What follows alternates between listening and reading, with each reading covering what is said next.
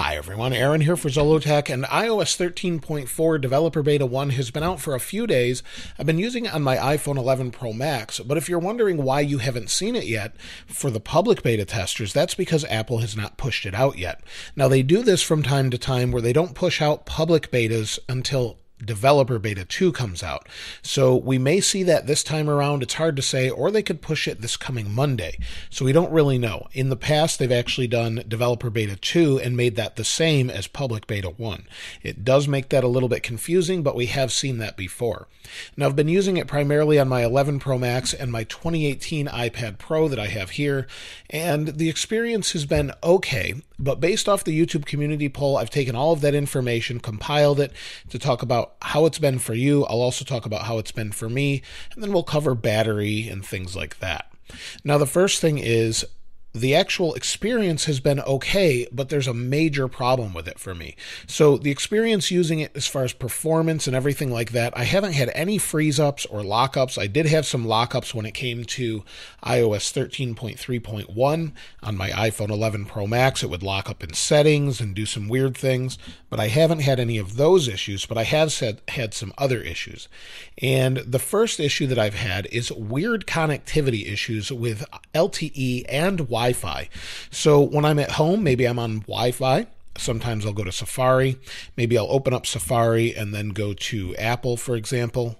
We'll go to apple.com, and sometimes it just doesn't load. It will hang. Even though it's fast on my computers and things like that, it will hang on iPhone. If I turn off Wi-Fi and jump over to LTE, the switching has no issues, but sometimes it just works fine on LTE, and then it doesn't work, and it's kind of strange. I've had that happen a couple times, but the more annoying bug that I've had happen has to do with messages, and that's more annoying because you use messages a lot. So let me show you what I mean. Let me open Photos here. And in Photos, what I have is a screen capture of my messages that I've been talking to other people. Now, I've blanked out some of the information, but if you take a look here at the top, these are some people I was talking to before, and you'll see I said thanks or someone else did, but thanks and thanks, it actually shows up in someone else's information, even though I was talking to them in this one, and it sort of duplicates itself and messages won't send until I actually close the application and then reopen it and it works. Now, this happens every single time. I've tried rebooting and everything else. It happens every time I send a message or try and receive a message on the actual messaging app itself. So sometimes sending messages work fine, but receiving them, I'll always get those duplicates, and it seems to happen more in group texts than in individual texts. But it seems to be such a problem that I'll either revert back on this one, or maybe I'll use a different phone for the next few days until Beta 2 is out. It's really a pain, and something I've seen and other people have complained about as well.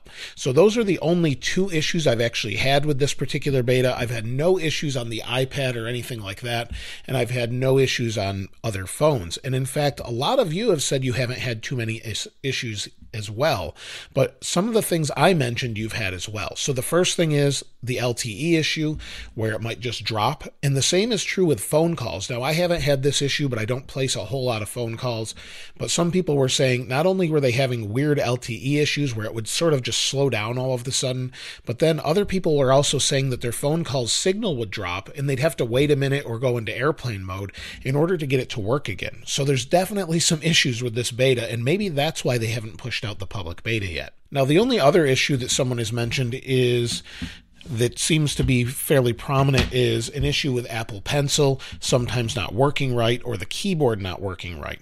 But in general, it seems to be a pretty good beta other than the things I mentioned. So performance overall has been really good for most people. No app crashes really. Speed is really good for most people. And also battery has been pretty good. Out of all of the comments, and we'll take a look at some of those in a little bit, out of all of the comments, only one or two people said that it wasn't that good. The majority of people said that it was great compared to iOS 13.3.1. So as far as battery overall, we'll go into battery here. Let me take a look.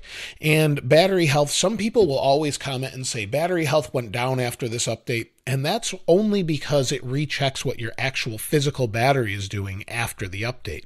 So this update does not bring your battery down, but rather it just checks it and sees what the actual physical battery capacity is at this point. Now, as far as my battery usage, well, today I was actually working around the house and I was kind of busy, so there's not going to be a ton of usage. In fact, you'll see I only have 1 hour and 20 minutes of screen on time, 1 hour and 13 minutes of screen off time, playing music and things like that. If we go back a couple days, I was able to get 3 hours and 44 minutes of screen on time and 1 hour and 47 minutes of screen off time, and that was using about 50% of my battery. Now, depending on the day is going to vary greatly. So you'll see the next day, 2 days ago, I got 2 hours and 6 minutes of screen on time, 1 hour and 14 minutes of screen off time, and I didn't even use a quarter of my battery. So that day I got about 10 to 12 hours of screen on time and multiple hours of screen off time without any problem whatsoever. So this seems to be pretty good. It just depends what you're doing. So on that day, I used Safari a lot and Twitter, and in general, it's just been pretty good as far as battery. It's been good enough that I haven't even looked at it because my battery has been 50% or more by the time I go to bed. So it's been great for me. Now, as far as the YouTube community poll, quite a few of you voted, and one thing I wanted to mention is RAM management. That particular app just reloaded. None of you complained about RAM management at all, and in fact, I did notice just YouTube reloading, so that's really the only app I've seen reload. But let's take a look at the YouTube community poll. Now, this community poll actually had less participation than normal, and I expected that because there was no public beta, and so less people are using this beta, but quite a few of you commented, even if you were on iOS 13.3.1 or older, and let's take a look at the results. So 12% of you said it was great, 2% said terrible, 5% said okay but some bugs, 65% of you said I'm on iOS 13.3.1 or older, and 16% of you are on Android. So I still appreciate you participating, even though it's not really related to what we're talking about here. Now, you'll see there's 106 comments. I've read every single one of those, and I really appreciate you commenting. I took all of that information to compile what I talked about earlier. So let's take a look at these. I'll sort by oldest first. There we go. And you'll see the first one says, need some improvement. LTE is horrible on the 10R. So these particular issues seem to be across all devices. So even if you have an iPhone 6S or an iPhone 7, 7 Plus, any of them seem to be affected by the same issues. iPhone 11 Pro Max, occasionally the YouTube app will not respond. Not sure if it's the iOS's fault or the app's fault, but didn't happen on 13.3.1. Otherwise, everything else seems fine. Mail app still has issues, as previously talked about in other videos. And I did forget to mention Mail a little bit. Mail still has a few issues, but it definitely seems better than before. iPhone SE, performance on 13.4 Beta 1 is great, but battery timing isn't good as compared to iOS 13.3.1. I think you mean battery life. Great on the Pro Max and iPad Pro. Apple Pencil is buggy. Keyboard still needs work, especially gestures and how it changes my words if it doesn't understand the phrase I'm writing.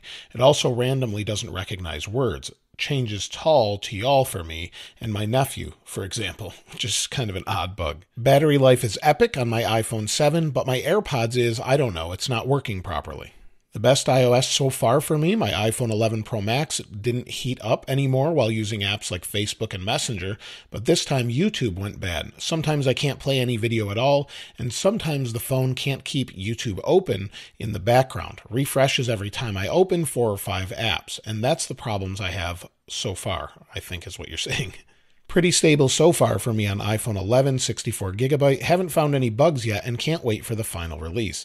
Thanks, Aaron, for the videos. They're very detailed. Thanks, I appreciate that. Now, I'll read a couple more. I'm looking specifically for those related to iOS 13.4 betas. I'm having this odd data drop type of deal. When I try to load something, I gotta either wait an extra amount of time on 13.4 or reload.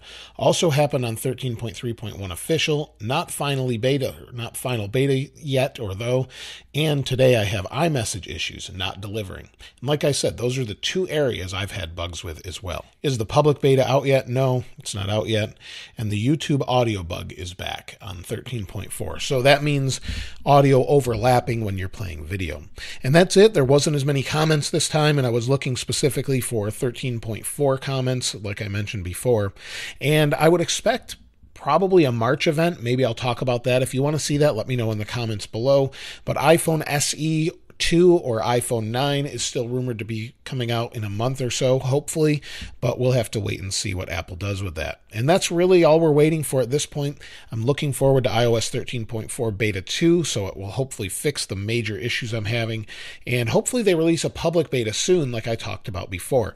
I would love to see them release public beta 1, but they may not do that until public beta 2, and based off Apple's current release schedule, it could be this coming week, or this week, or the following week.